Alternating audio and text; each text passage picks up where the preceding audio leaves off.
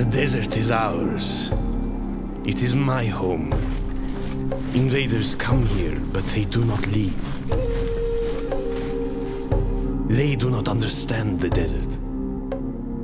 They do not understand how it gives life, or how it kills. So they die, and we grow stronger. The dead, now, the dead, cannot pass on their newfound wisdom. So invaders keep coming, keep trying to take our lands and our wealth.